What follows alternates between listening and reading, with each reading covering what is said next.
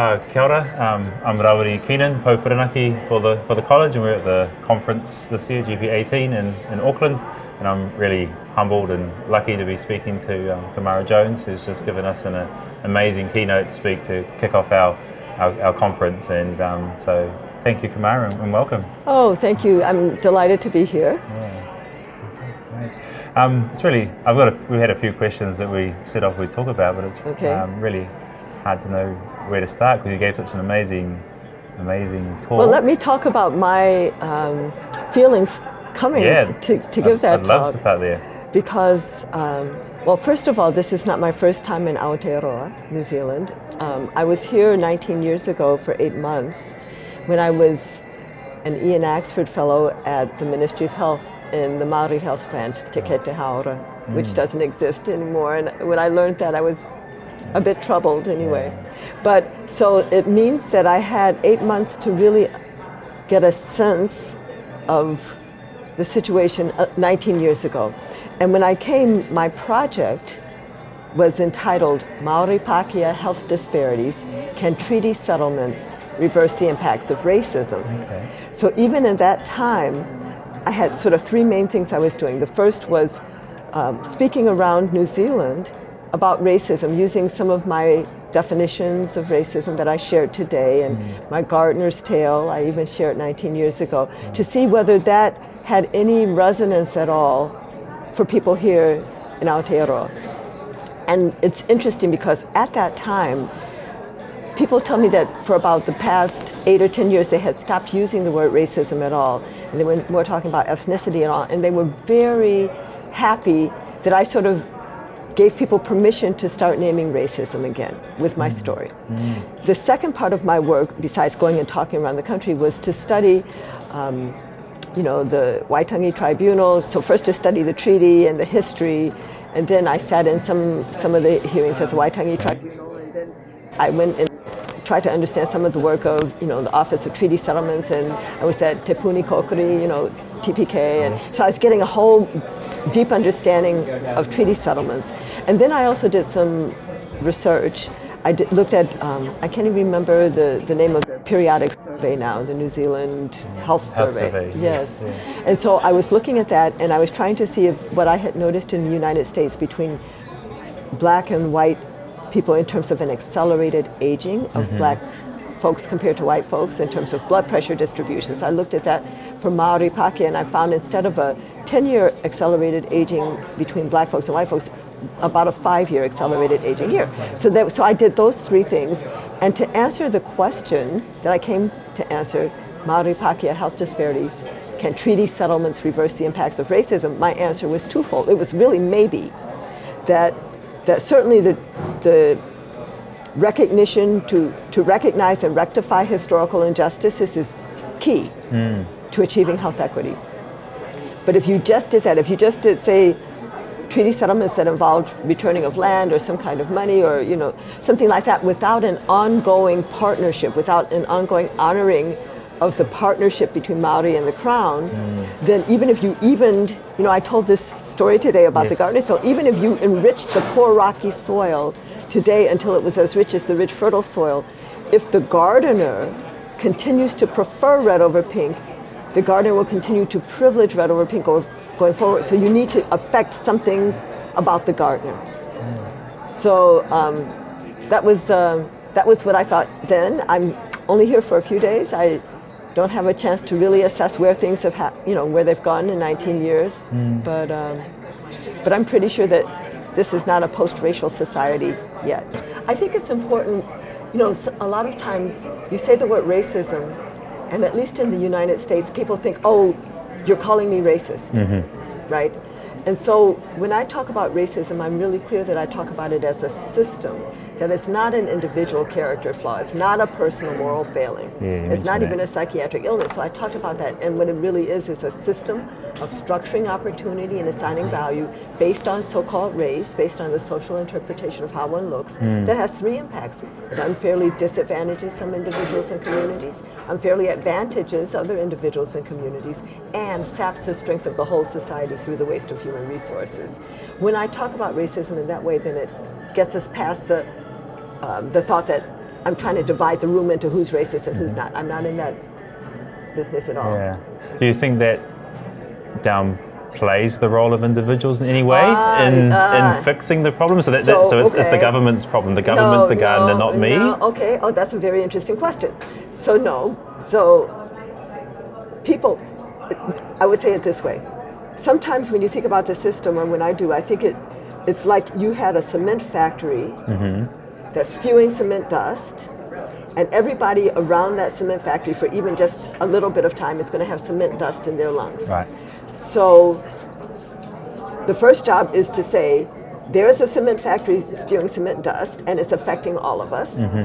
Then if you don't want cement dust in your lungs, you have to put on a filter, a gas mask.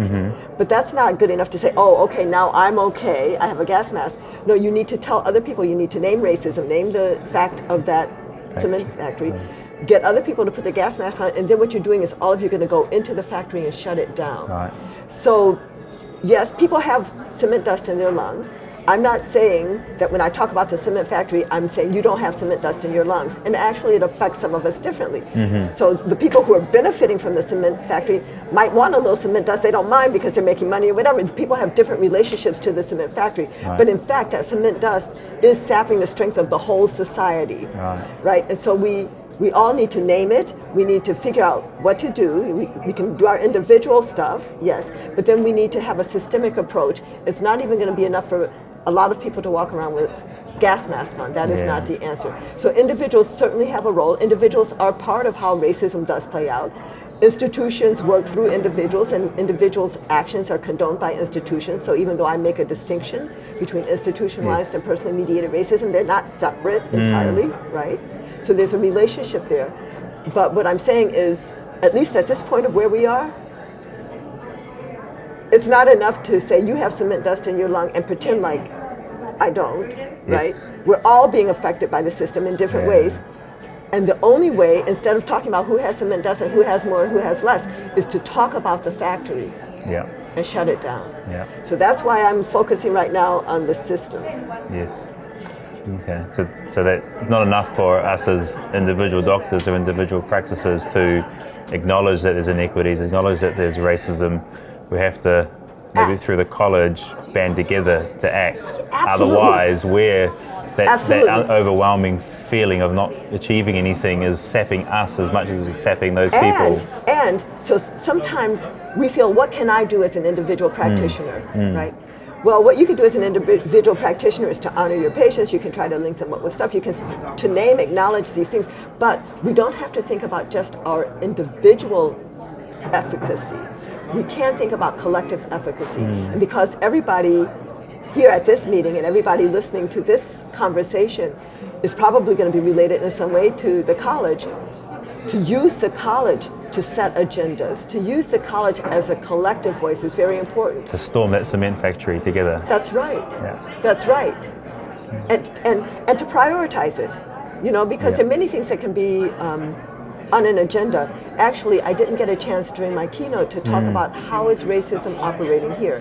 So let me just say that the way that racism operates is through structures, policies, practices, norms, and values, which are actually elements of decision making.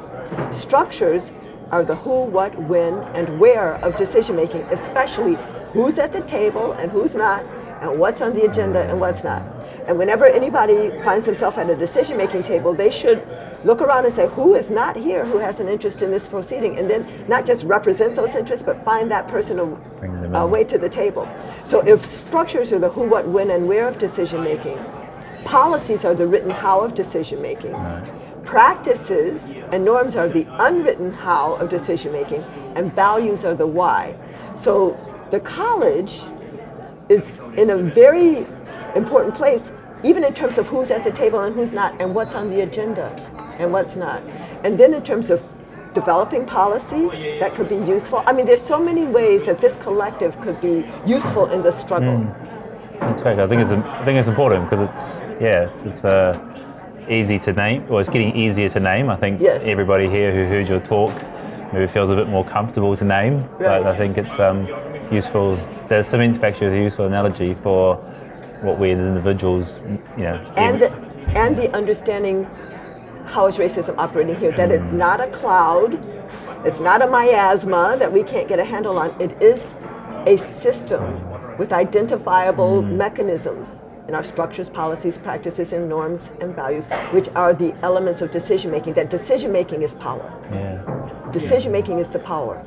We talk about racism as a system of power. It's in the decision making. Okay. That's great, thank you.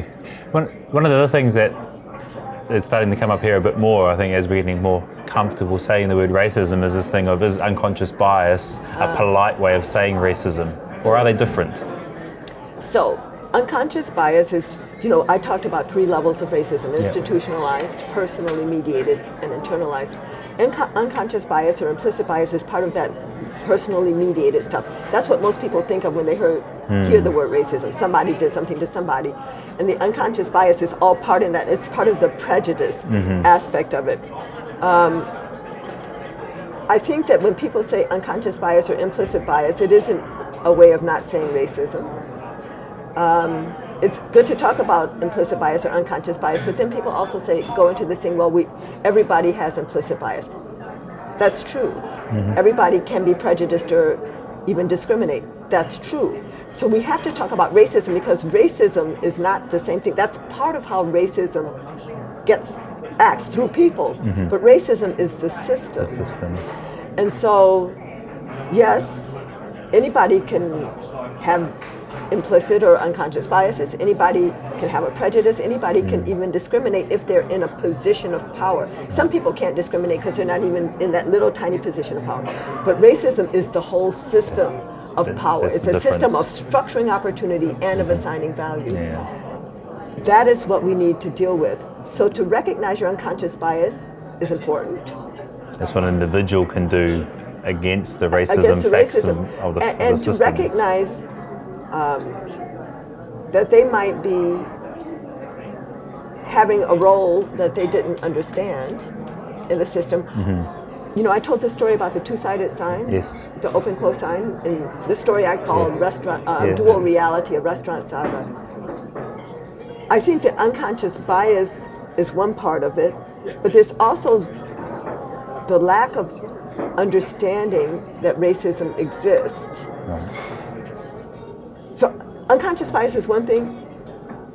Not understanding that there is a system that structures opportunity in a 2-sided way. Not understanding that you are sitting inside a restaurant eating, the sign says open, and you think everybody can come in. That lack of understanding is fatal. So that's, again, not understanding that we're dealing with a system that is creating a 2-sided or multi-sided reality in the society. So it's okay in your unconscious bias to say, oh, I know I would prefer if these kind of people didn't come in the restaurant. But the bigger thing is to understand that there's a sign that the reason you don't see people in the restaurant is because there's something structural going on.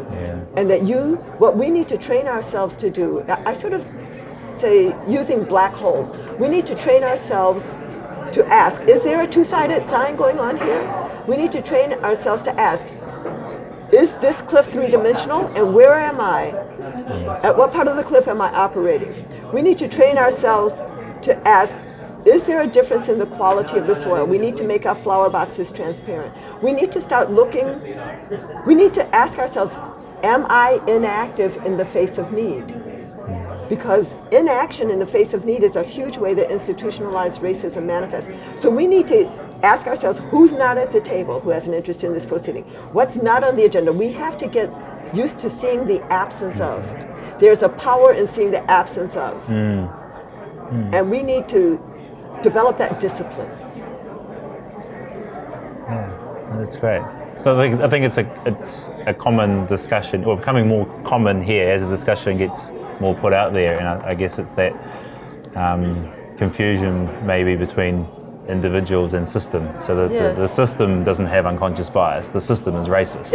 But individuals can can, you know, still have unconscious inspire. and conscious bias. Yes. They can have unconscious and conscious bias, and they can act on it or not act on either one. Yeah. So I mean, there's all of that going on. Yeah. Right.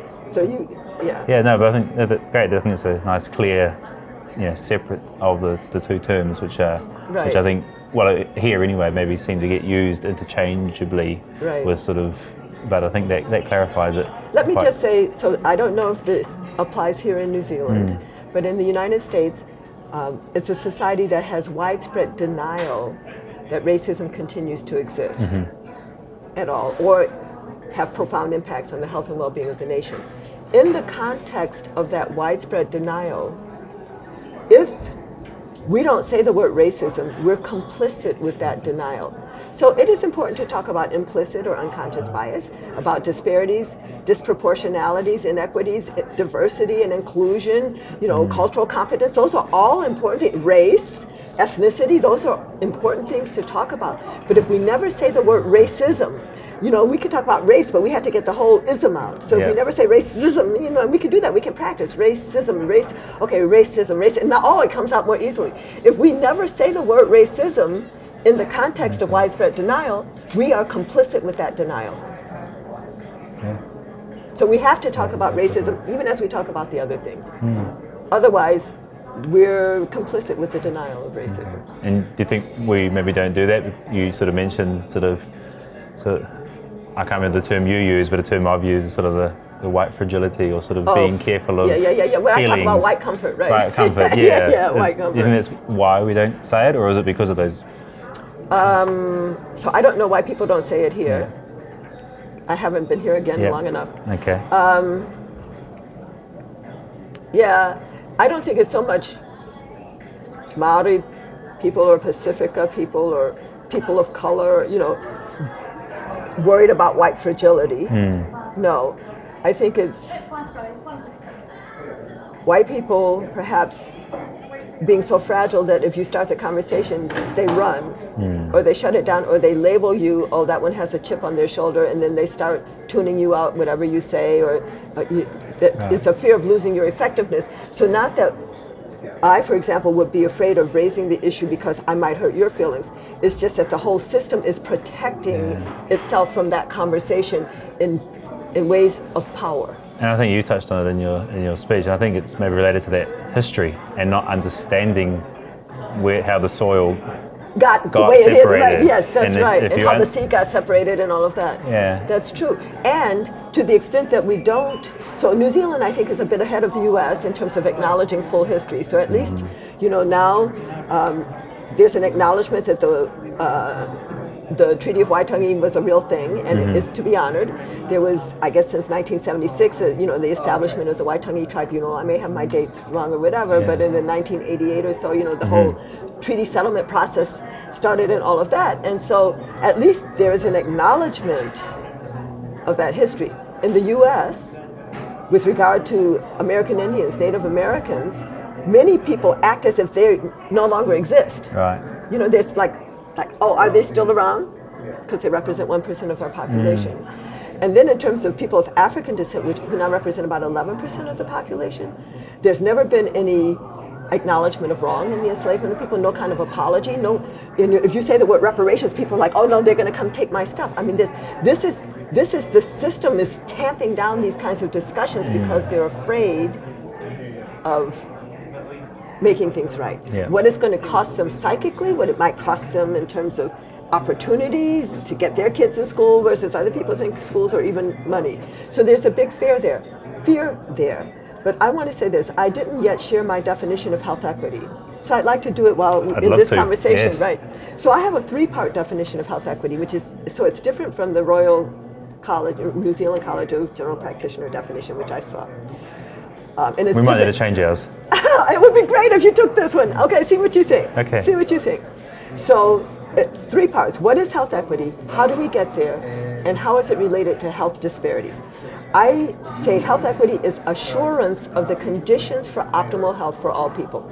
So it's assurance, which is a group function, and you would say maybe a government function, or at least some kind of collective function, assurance. So it's not, I think your definition starts with the opportunity for individuals to have the opportunity and something. To attain. And to attain. But it's about individuals. It's framed from the individual. It's not framed from a responsibility of any collective. Right. So, and even the Healthy People 2020 definition in the United States, to which I contributed, but then I sort of elaborated this one beyond that. That one says that health equity is attainment of the highest level of health for all people. That's still an outcome. I don't think health equity is an outcome. We want attainment of the highest level of health for all people. We want your definition. But how do we get there? And if we hit it last Sunday, are we done? Right. No. No. So I say that health equity is a process. Which process? Assurance. Assurance of what? Of the conditions for optimal health, which some people would describe as the social determinants of health. For whom? For all people. That's what makes it equity. So if health equity is assurance of the conditions for optimal health for all people, how do we get there? Achieving health equity requires at least three things. Valuing all individuals and populations equally, recognizing and rectifying historical injustices, and providing resources according to need. Not equally, but according to need. How is health equity related to health disparities? Health disparities will be eliminated when health equity is achieved. So health disparities are the differences in outcomes. Health equity is all that comes before. And I think I hear you all in this country using health equity the way we use, or health inequities the way we use health disparities, still referring to the outcomes. And so I make this distinction that health equity is all that about the conditions and stuff that came before. And it's something that can be assured. We don't have to wait for an outcome. We can, in fact, we can invest in opportunity. And we might have to invest in opportunity for a generation, for 20 years, before we'll really see huge outcomes, differences in outcome. Right. So even that framing of what health equity is, it's not the outcome, it's all the stuff that came before, tells us, it directs us in a different way of how we're going to try to achieve health equity.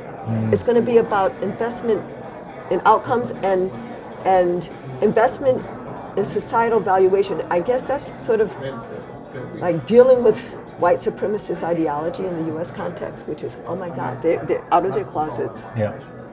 You know, dealing with all of that differential assumptions about people's abilities and intrinsic worth, which is manifest in countries all over the world. Yeah. There's a lot. There's a lot there, isn't there? I can keep talking forever. I want to take a breath. I can keep listening. You take a breath, because I think, no, it's no, I think, you know, we have largely moved on. We still do have pockets of sort of, you know, it's genetic as to why Māori are representative here or not. You know, we've largely moved on, but it's still there. Good. But I think I hear your difference between social determinants of equity and social determinants of health. Do you want me to talk about that a little more? Yeah, I think it's a good. I think it's a useful point to clarify, because if I'm hearing you right, it's measuring health equity is actually none of the health things at all, or at least it's okay. So there are two distinctions that I've just made. So one is the difference between health disparities, the outcomes, and health equity, the conditions that came before. Okay. But then there's also a difference between the social determinants of health and the social determinants of equity. So I talked about that a little bit with my three-dimensional cliff. Well, at first, you could talk about social determinants of health if you just see somebody walking and falling off the cliff of good health. And you imagine there might be an ambulance there, maybe there's a net to catch people before they get crunched at the bottom, maybe there's a fence to keep them from falling. But what if everybody's pushed up against the fence? Addressing the social determinants of health is moving people away from the edge of the cliff. And so that includes addressing the context of their lives, addressing poverty, adverse neighborhood conditions, and the like. You can't even address the social determinants of equity until you understand that you're not dealing with a flat two-dimensional cliff, you're actually dealing with a three-dimensional cliff.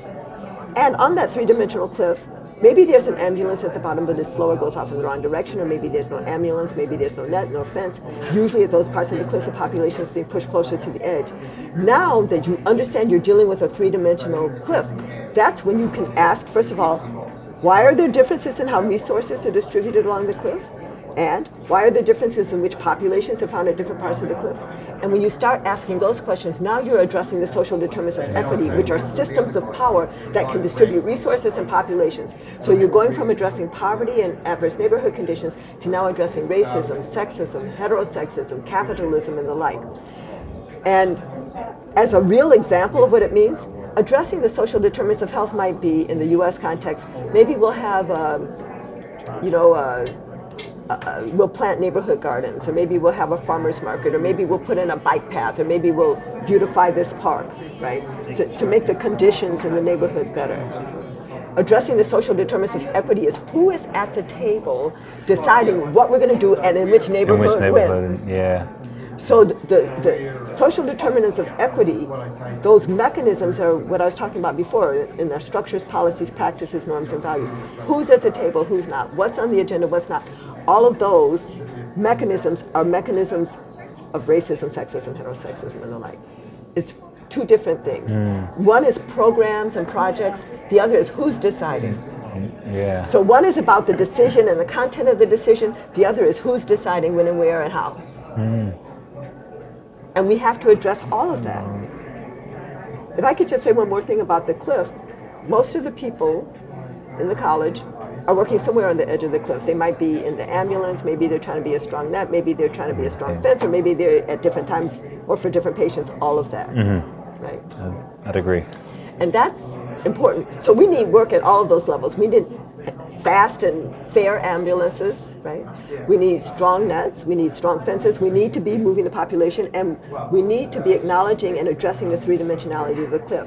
Recognizing that folks, members of the college, are working along the cliff edge, that doesn't mean that that's the only thing they can do. So if that's their day job, we need them to do great stuff there at their day job. But as citizens, they can be addressing, especially I would say, the three-dimensionality of the cliff. So as to figure out what can you do outside of your day job, or even as part of your day job, but especially outside of your day job to address these other levels of health intervention.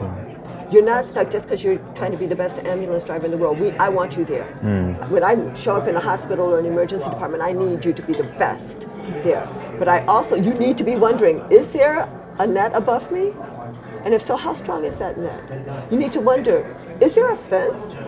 And how strong is that fence? You need to wonder, how close is the population to the edge? And then you really need to wonder, where am I operating along this three-dimensional cliff? So you have to have an awareness of all of the different levels, no matter where you find your day job. That's great. Have you had enough? I don't know. You have any other questions? I did have one other question around. You've been doing this for a long time, and like you mentioned, 19 years ago you came to New Zealand, and I've definitely seen talks and papers from you over the last 10 years. Are we getting anywhere? Or is it? It's a multi-generational effort. So in the United States, we're getting somewhere in that I and many others are making it easier for people to name racism. There's a lot of research now on the impacts of racism on health. The next stage, now I'm doing talks that I call race, racism, and anti-racism. So we've gone beyond just measuring disparities by race or ethnicity. That's good. And we're now talking about racism as a root cause of those racial disparities. And so we have measures of racism, and we're looking at the impacts of racism on health and well-being, not just of the so-called disadvantaged people, but we should also look at the impacts of racism on the health of advantaged people and on how it saps the strength of the whole society. That's a very important, I think that's really where our work on the impacts of racism has to be, is how is it sapping the strength of the whole society so that we develop a sense of urgency in the whole community to dismantle the system. But then beyond race, now racism, we need to go to anti-racism, to develop a science and practice of anti-racism, which can not only organize people on things, but to develop to be able to do some anticipatory action against what happened in the United States after President Barack Obama was the president for 2 terms, and now we've got a different administration. Like when things are undone, or that pendulum swing, to anticipate and prepare for those kinds of things, to recognize that our efforts will have counter efforts. And if we develop a science and practice of anti-racism, we'll also be aware of those counter efforts and be able to prepare ourselves for that. In my life, I have wanted to be able to equip people to have a conversation on racism. I say a national conversation on racism in the US. Thinking that my children's generation would then be able to engage in a national campaign against racism. And then probably in their generation, they will be putting in place new systems, a new structure, so that everybody can know their full potential and have the ability to develop to their full potential. So I think it's a many generational thing. And I think in my generation, we started the naming. It's some hope moving forward, isn't it? I think so. It's amazing. Can I pick your brain around one more topic? Sure. We have GPs and doctors have to do audits of practice, audits of their medical practice each year, and there's requirements around that, and it's essentially a condition and how you're doing against guidelines or sort of monitoring and that kind of thing. And I had a discussion recently around whether or not looking at outcomes by ethnicity, effectively Māori versus non-Māori. We're talking individual doctors with 20 or 30 patients at most, so these are not epidemiological studies, but I had this discussion with someone that if we start looking at outcomes by ethnicity, then we are moving into epidemiological studies and they're not audits, and that we should be diving deeper. But so I think we have to at least start with the data. So I think the data should be disaggregated by, so collected by, and then disaggregated by and examined by ethnicity. It can be by income, education. It can be by location, rural, urban, or so by all of those things. If we think that there's some axis of inequity operating, then we need to look in our own patient practices for differences there, and even in differences in prescribing patterns. We have to be unafraid to shine that bright light of inquiry on our own practice. And then, we're not doing an epidemiologic study, but it will inform us and it will inform our practice. And if we really care about all of our patients, we should want to know what those data will show us. We shouldn't cover over things. If we think that in the society in which we live right now, there are differences by these things, then we have to ask, how is that manifesting in my practice? Right. Very important. Yeah, and that's great to hear. Because we know from the evidence that there's gaps between Māori and non-Māori. Right. So even if it's only my 20 patients, I should still need to know. look at that. Absolutely. And then it might be that from the ground up, from the GP practice up, there might be some insight on what to do. You know what I'm saying? I think a lot of the things are going to be in terms of, social investment and all like that. But in the GP thing, if you look and you say, oh my God, I didn't realize that in my practice, then you could start thinking about interventions or strategies at that individual level while you're also acknowledging that there are bigger forces that need to be addressed. So I think there's power, that it shouldn't be a scary thing, or now people are going to think I'm racist, or they're going to think I'm a bad doctor. There shouldn't be any of that.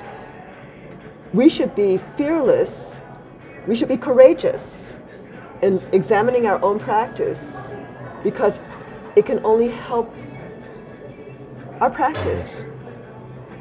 And in fact, we have to be courageous in all of life. I talked a little bit before about comfort. If we stay comfortable, we are not growing, we are dying. We are turning into stone. We have to constantly push against the edge of our comfort. It's like going back to med school.